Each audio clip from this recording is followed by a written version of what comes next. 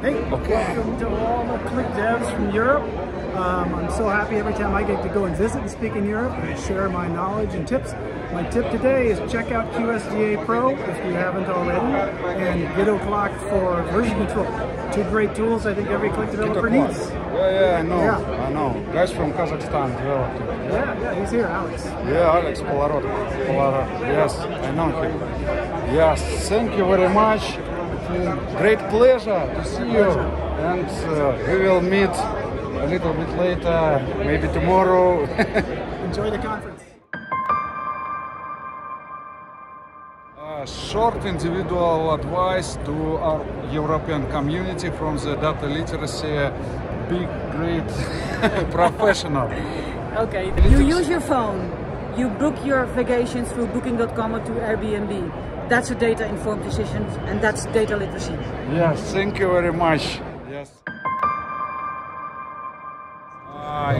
It is Adrian Parker, and it's very famous person in QlikWorld.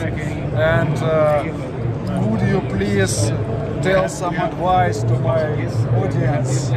Advice from the most important Qlik legend. Give some advice. I'm not worthy. I think the best advice I can give any customer is to know what they want, and then let the data help them. Don't let the data tell them what to do. Yes. They've got to know where they want to be. What customers should do with Excel files? You know, all customers love Excel. Yeah. So for many years I've been passionate about what we call Excel hell. So I learned that the hard way when I was a kid. My first ever job as an accountant, I made a £2 million mistake with spreadsheets.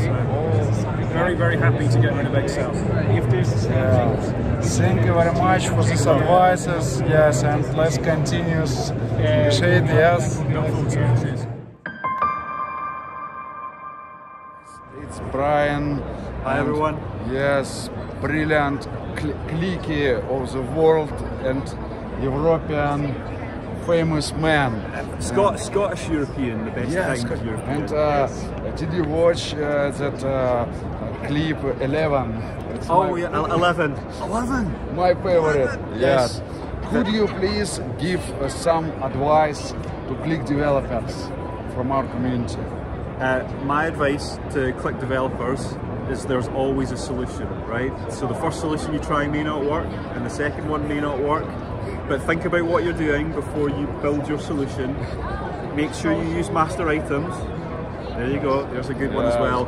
And SaaS is the way to go. So if you have a chance to implement something in QlikView Enterprise or SaaS, think about what you might need to do with that data, whether you might need to predict it, you might need to alert it, you might need to automate it. So think about SaaS, big topic.